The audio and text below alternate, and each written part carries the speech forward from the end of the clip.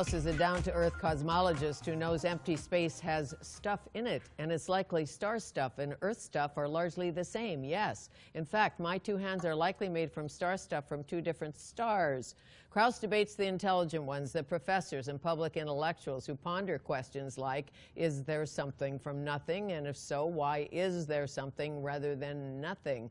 Lawrence Krauss is a theoretical physicist, a cosmologist, a YouTube star of sorts, a foundation professor in the School of Earth and Space Exploration at Arizona State University, and the director of the Origins Project at the university. His new book is called A Universe from Nothing. Why is there something rather than nothing? It is my pleasure to welcome Lawrence Krauss to Studio 4 to tell us more.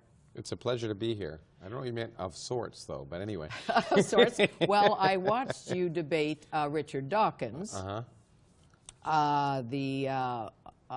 rude atheist, or whatever we can call him. He's a pleasant enough fellow. He's a committed atheist. Yeah. He was here. Yeah. We had a good time.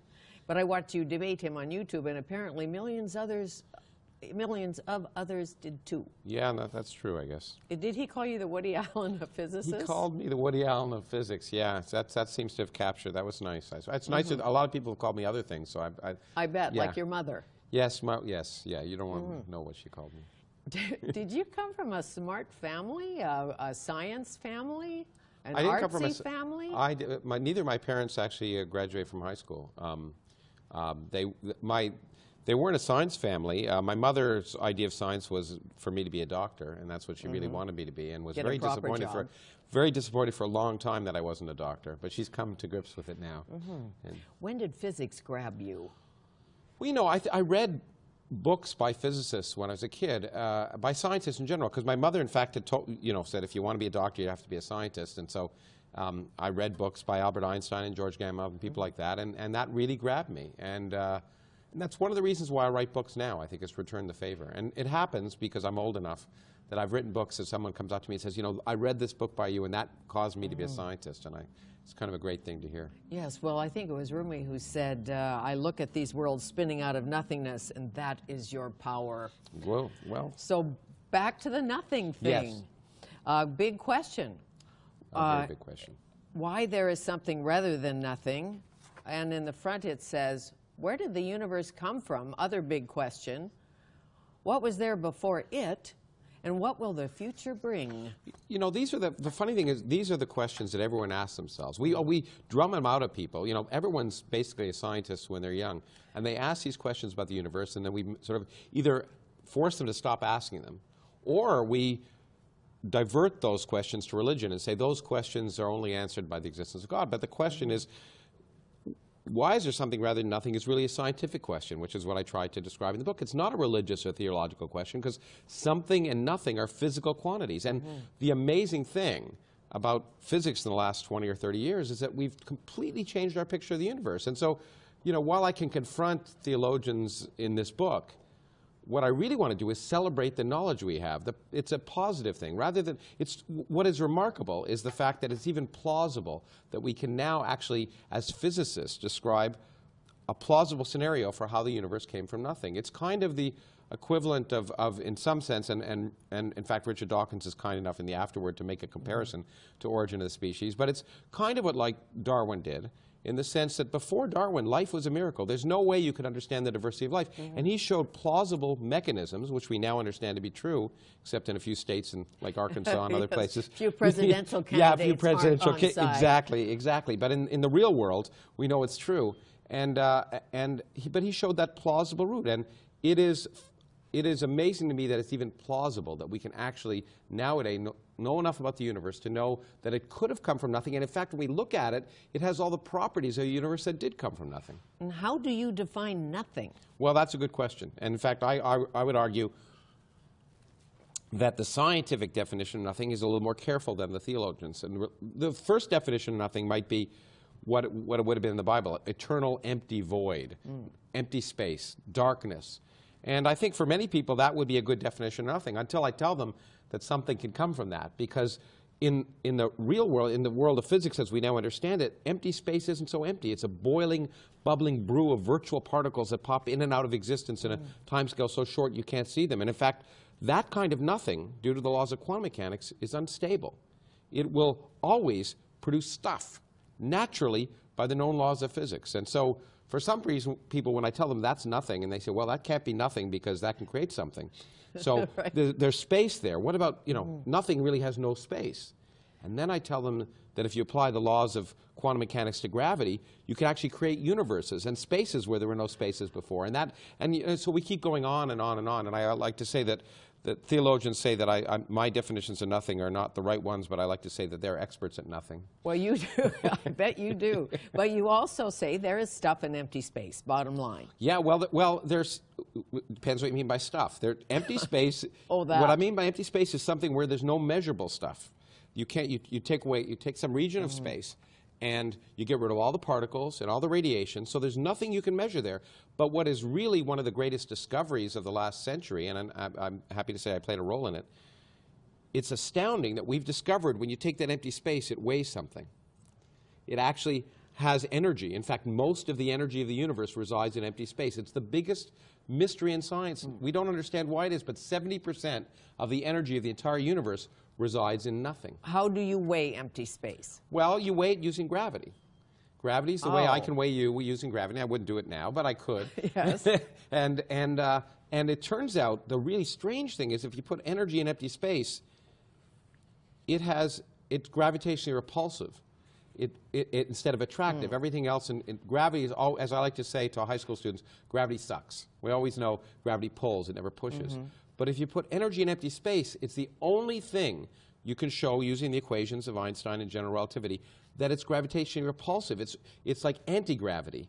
And what we've done is weigh the universe and see that, in fact, the expansion of the universe is speeding up, not slowing down, as any sensible universe would do, because gravity would normally slow the expansion of the universe.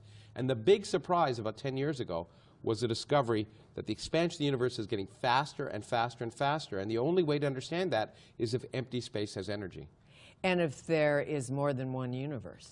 Well, or not? Well, there may be. I mean, all of these things lead to the possibility that our universe is not unique. Of course, we can't prove that. No. It's a speculation. Probable, improbable. Well, I'd say it's probable. And that's what we can do in science. We can say whether something's probable or improbable in general. We don't have absolute truths in science. Unlike religion, that's the reason that science makes progress, because we can change our minds. And I think that's a really important thing, that we as I often say, if you're a theoretical physicist, the two most important states to be in are either wrong or confused, because that means there's a lot left to learn. A lot left to learn. Do we start with an atom? What do we start with? Well, the atoms are pretty big. We start with, but atoms, of course, exhibit the properties of quantum mechanics, which has really changed our picture of the universe. In fact, quantum mechanics is so strange that it seems impossible. And it's one of the prime examples of a fact that I like to talk about in the book, too, which is that the universe is the way it is, whether you like it or not. And it doesn't have to, it may not seem logical to you, but that just means you have to redefine what you mean by logic. On an atomic level, atoms and electrons, the particles that make up atoms, do strange things. Electrons act like they're spinning, but like a spinning top. But unlike a spinning top, because they're quantum mechanical, they're spinning in all directions at the same time, which is crazy. How can something spin in all directions at the same time? But it does, and we can verify that by experiment, that it's doing many different things at the same time. In fact, when I take a baseball and I throw it to you, it follows some trajectory. But if I took an electron and I sent it from me to you, it would actually follow all paths at the same time. It would take a straight line, it would go around, it would go to the moon and back, all of which it would do at exactly the same time. Now that defies the laws of conventional logic and wisdom, but conventional logic and wisdom have to go out the window, because we have to force ourselves to accept reality, force our minds to conform to the evidence of reality rather than the other way around.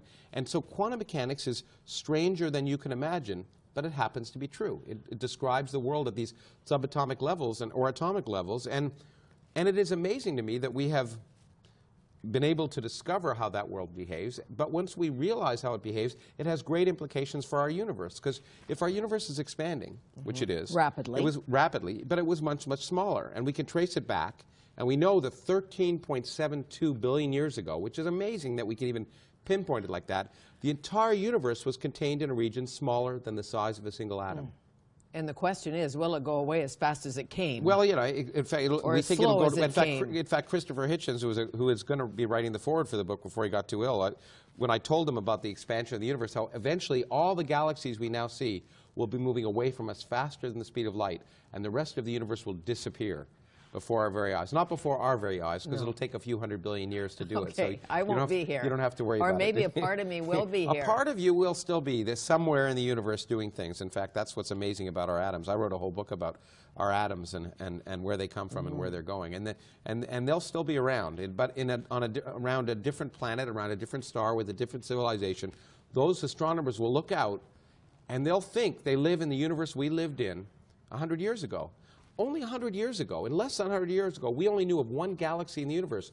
We now know the Milky Way. Yeah, but we now know there are 400 billion galaxies. Right. Well, we thought it was static. That's what I learned in school. I don't know what you learned in school. I'm not sure what I learned in school, but I didn't believe anything my teachers told me. So that's probably a good thing, in fact. But now we know there are hundreds of billions of galaxies, and the universe is expanding. In a single human lifetime, our picture of the universe has changed more than you could possibly have imagined. And that's why we're like the early map makers. We're just beginning to understand the universe on its largest scales, and it's not too surprising. We're surprised all the time. But we're not the center of the universe, that's clear. Well, my friends have to remind me that on a daily basis, actually. But, but we are not the center of the universe. It's kind of, I have some demonstrations in the book, because it's pretty hard. We look out at galaxies, and we see that every galaxy is moving away from us. So it feels like we're the center. But that's just an accident of our circumstance. It turns out there is no center of the universe. Well, it depends if you're an optimist or a pessimist. Either there is no center or every place is the center. You can decide which you like better. But the bottom line is that the universe is the same everywhere, as far as we can tell, and it looks the same from every place. I mean, local changes. I mean, we're here and we're not over there, but there's as much mass in that direction as that direction. Universe is the same in every direction. And we're not alone. We figured that out, or I don't think we're alone. Well, you say we're not alone. The likelihood that we're alone is possibly be alone. It's hard to imagine. I mean, given that there are over 100 billion stars in our galaxy, we now have learned that most of those stars have planets around them, so solar systems. 100 billion galaxies with all those stars and galaxies. And we also know that there's lots of water out there, organic molecules, and sunlight, which is all that was necessary for life to evolve here on Earth. So it's hard to imagine it hasn't evolved somewhere else. And most life is underwater. In fact, water seems to be essential for the development of life. And so that's why when we look for life on other planets, like when we look for the existence of fossilized life on Mars, which we'll do, we're doing it because we realize there's water there. And okay. So and under the oceans of Europa, we think there may be life, because it's kind of like a drunk who comes out of a bar and loses his keys. Where does he look? He looks under the lamppost. Why? Not because he's likely to fall there, but that's where he's likely to find them. So we're looking for life in the most obvious places. There may be life that's very different than the life on Earth, but if you're going to look for it, you look for the place where at least you know it's likely to be. And I would be very surprised if in the next decade we didn't discover evidence of at least fossilized life in the solar system. Interesting. Who or what put us together is the question. Well, you know, but it's interesting. We always have to say that who word. A lot of things get put together without any who, like snowflakes, right? The beautiful snowflakes come in. I don't think you think that someone's up there designing them in the sky every minute. Yes, I do. Yeah, well, okay. Just kidding. Yeah, I know, I figured. But the point is that lots of amazing things happen simply because of the laws of nature. And we want to ask that question, how do we get here? And it is amazing that when we trace things back to the early moments of the Big Bang, we can understand what processes produce galaxies and matter from nothing, and ultimately atoms, and ultimately us. And we even are getting close enough to try and understand what can produce a universe from nothing. Our chemical beginnings. Our chemical beginnings, and before that, even before there was chemistry, before there were atoms, before there were even elementary particles. And I find it amazing that here we are in this random planet, in this random place in the middle of nowhere, and we have, through our minds and the fact that we're graced with consciousness, been able to understand the universe to the earliest moments of the Big Bang. I think it's worth celebrating. These are ideas that are fascinating. Part of the benefit of science, we always talk about technology, and of course science is responsible for everything in this room almost. But for me, science is as important for its ideas and its impact on our culture. It's like great art and literature and music. It's what makes being human worth being human. But as you know, so many people believe it is evil. to talk about it, to talk about the possibility there was not a God. And when we come back, we'll talk about that. A universe from nothing. Lawrence Krauss, our guest. He's a physicist.